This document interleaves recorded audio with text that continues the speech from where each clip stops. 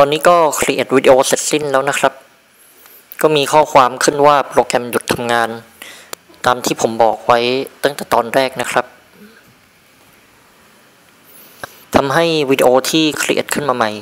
ไม่สมบูรณ์ครับวิธีแก้ก็มี2วิธีนะครับเดี๋ยวผมเข้าโปรแกรมใหม่ก่อน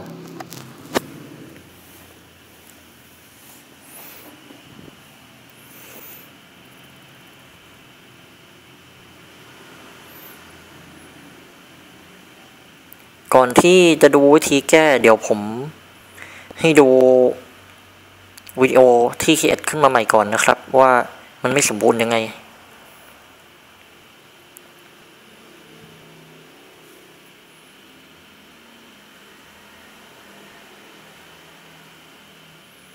ลองเปิดดูนะครับ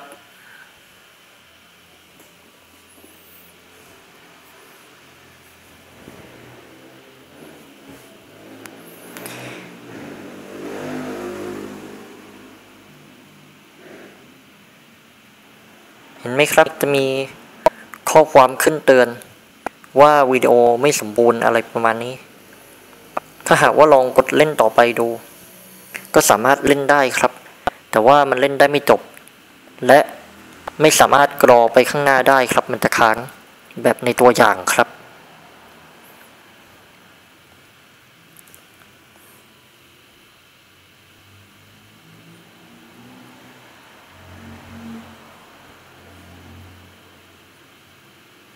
เห็นไหมครับพอกดกรอวิดีโอก็หยุดทำงานทันทีครับเหมือนกับว่าแผ่นมันติดอะไรแบบนี้ครับ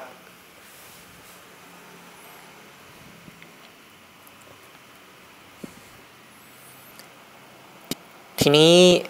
มาดูวิธีแก้ครับวิธีที่1คือการแบ่งวิดีโอเป็นหลายๆพาร์ทหรือว่าหลายๆส่วนหลายๆช่วงก็แล้วแต่เรียกนะครับซึ่งวิธีการนี้ผมไม่ค่อยชอบครับเพราะว่ามันทำให้มีจำนวนวิดีโอเนี่ยหลายพาร์ทเกินไปเช่นวิดีโอยาว15นาทีเนี่ย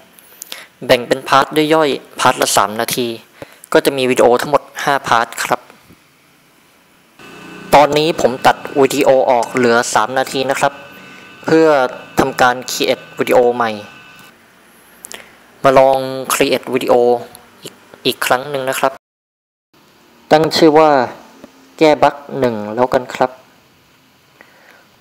ระหว่างที่รอการcreateวิดีโอเสร็จสิ้นก็มาเปิดเพลงฟังต่อแล้วกันนะครับ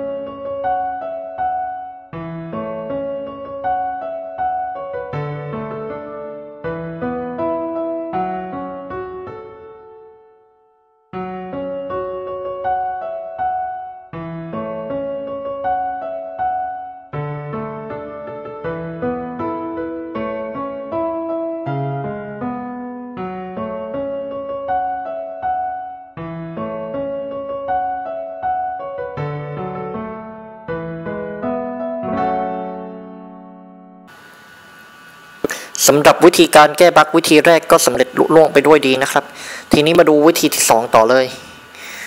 วิธีที่2นี้ให้ใช้การเปลี่ยนรูปแบบการเขียนวิดีโอนะครับในครั้งแรกที่เกิดบั๊กผมใช้การเขียนวิดีโอแบบ dv ntsc dv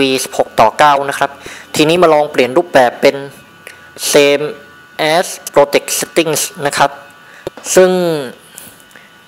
มันจะทำให้การเคลียร์วิดีโอเสร็จสิ้นโดยสมบูรณ์แล้วไม่มีการบั๊กเกิดขึ้นครับแต่ว่าคุณภาพวิดีโออาจจะไม่ค่อยชัดเท่าไหร่ผมก็เลยไม่ค่อยชอบครับระหว่างนี้ก็มาเปิดเพลงฟังต่อนะครับ